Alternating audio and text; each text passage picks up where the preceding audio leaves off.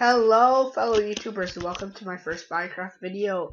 This video is called Trap House and I will be talking to you all about how to make a good trap house. Basically a trap house is a house to keep away griefers. Now the first step to have a good trap house, disguise. Now right now you may not see my trap house in sight and it is actually disguised somewhere around this area. Now since I've been looking at this mountain a lot you may realize that's in the mountain, and it in fact is. Now if you were a griefer, the only chance to really get inside my house right now is to be mining your way through this mountain. Luckily though, the house is made out of bedrock, so they won't be mining through anytime soon.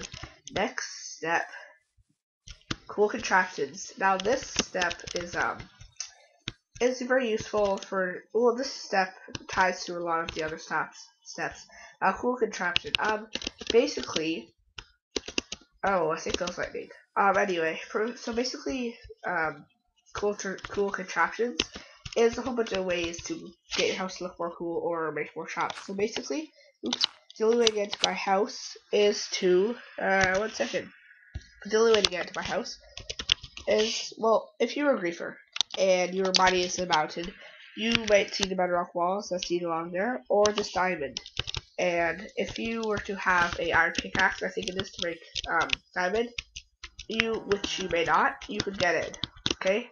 But chances are you may not have a diamond or iron pickaxe. So to get inside, the first cool contraption is hidden doors. And now I don't think that's the real name for it. Basically, what hidden doors is by using pistons, redstone, and in this case levers, you can open the door. And there are two levers hidden in this world and around the mountain, and the first one's over here. Just by right-clicking on it, it opens the first part of the door, as seen over there. And the other hidden lever is just over here. Just gonna activate it, and this activates the other part of the door. And I'm just gonna go back over to the side of my house. Ooh, bravo, bravo. So let's see a griefer gets inside of my house. Next cool contraption. Well, actually, it's not really the next one. It's tied to the first one. So I'm just gonna close these doors up. So if my house was in a server or my world was open to land, no one or no griefer could get back inside the house with the door open. So I just activate or deactivate, whatever you want to call it, by hitting that lever, and it closes that side. And do the same for this lever, and it completely closes my house off from griefers. Now let's say a griefer mines into the mountain, sees this door, no problem. I'm just gonna make the door, says the griefer. But as seen over here, there's gravel above the door. So if they were to break the door, the space, these two blocks here would be unoccupied, making the gravel fall down and suffocate the person. And it's the same for that door over there. Okay, so that's kind of a trap too. That little gravel thing over there. So next trap. Basically, the next trap. Well, let me just show this part first. So let's say you're griefer, you're inside this house. You would, they would go to this part next. There's a ladder. So you're a griefer, you're going down. Yeah, they see your pressure plate. They're like either, well, if you're a smart griefer, you'd avoid that. But if you were a dumb griefer, you would probably just go on the pressure plate. But if you're also a smart griefer, there's no other options you would see. So you just end up going on the pressure plate at some point or another, and I'm going to show you what happens when you step on it. Big bada boom. So you step in here and you die. Now actually this part isn't supposed to be closed off. This part over here is supposed to be closed off. So if you were a griefer and this would be on survival, you would not be able to escape and you would die. Boo. Yes, it's sad, I know. But if you're a griefer, you kind of deserve to die. Anyway, so you die, burned to death. And there's no way to get out because the walls are made of bedrock. So I'm going to show you how this works, because this series of videos is called Minecraft CRC, which stands for Cool Contraptions. Or redstone, or Cool Redstone Contraptions. So I'm going to show you the redstone in this contraption, or trap. So basically what happens is you step on the pressure plate, and I just broke. But was supposed to be over in that block. And what happens is the redstone activates this series redstone over here, which then activates this command block. Which this command block, it's /TP, which means teleport, at P, which is to target the nearest player, and then those are the coordinates to show where to teleport. And it also activates this command block over here, which then clears their inventory so they cannot put a bucket of water down and then save themselves from dying in the lava. It's pretty good. So that's basically my second trap, other than the gravel falling. Just gonna get the pressure plate. So then, let's say Reefer gets past this. Now, if you're a Reefer, you may notice that, well, that's not my actual room. You may notice my next passageway. And as you're going down this way, you would see this new passageway, your Reefer. And going down, you may or not may notice this part. Let's say you continue to go on. You see a pressure plate with a door. You say, why not, let's go in it. And you go to the room. Oh, there's lava. And you start to burn and die. Unless, of course, you're quick enough. And you find a hidden lever somewhere in this room, which I'm going to explain in a second. And the door closes behind you so you cannot escape in time. Anyway, so there's a hidden lever inside this room, like I said. It is right over here. And what this lever does is, one, it opens the door, okay? But it also opens the the diamond door over here, which I'll explain in a minute. And so if I want to open this door, I would have to go inside the room first and activate the lever before the lava completely falls and Soda would burn and die.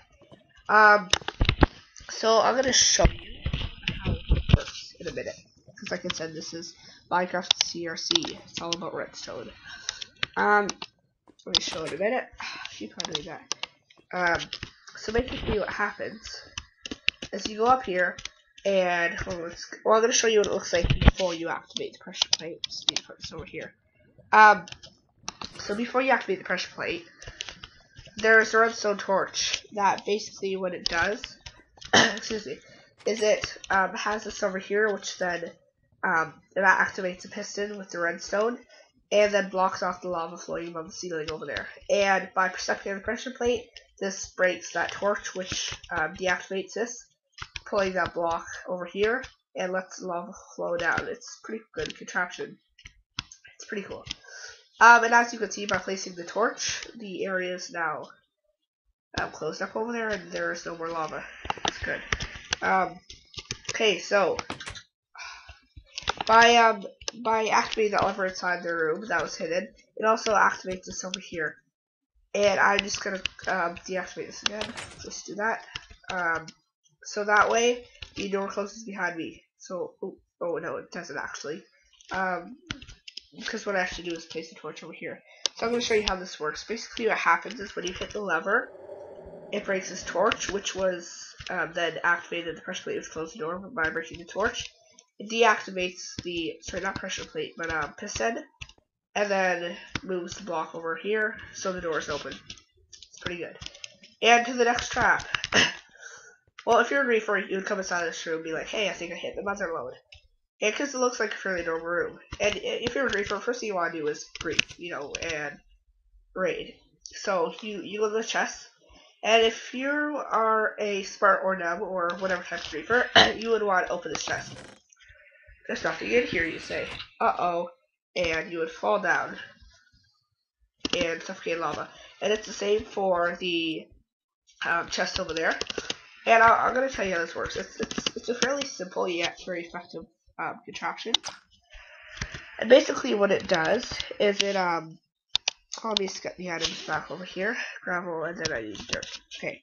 So basically what it does is, I'm going to show you what it looks like beforehand. So there's a dirt block over here, and the gravel above, and then the carpet above there. So when you activate this chest, okay, the dirt that I just broke over here, well, I'm going to show you. If I activate this chest, it just pushed the dirt out of the way, and then the gravel would fall down, and the carpet would break, and you would fall and die. Like I said, it's a simple yet very effective contraption. And I put the green carpet on top, so it doesn't look that obvious. That's a trap. Now, that was the next trap. Now, this is my last trap. So, as you can see, I was just moving towards painting. I kind of gave it away. But, Let's say you survived all those traps. You're a very smart griefer. And if most experienced griefers and smart griefers know the hidden painting trick. What it is actually, if you walk through this painting, there'll be another room or whatever it is that you want to use the hidden painting trick for. So you know you're here, griefer, you want to go through. So you walk through, oh, and you fall in lava and die. Now, the only way to really escape all these traps and, you know, get to my actual room, not this false room over here and all the other hidden rooms in the false rooms, is if you were a very, very smart griefer and you went very cautiously and you saw the lava and sprinted over. And it goes into my other room. I'm just going to explain how this works though first. So basically, hidden rooms, what happens is there's two paintings, or sorry, not paintings, sides, and you put a painting over the side. So that way you can still walk through the painting won't break.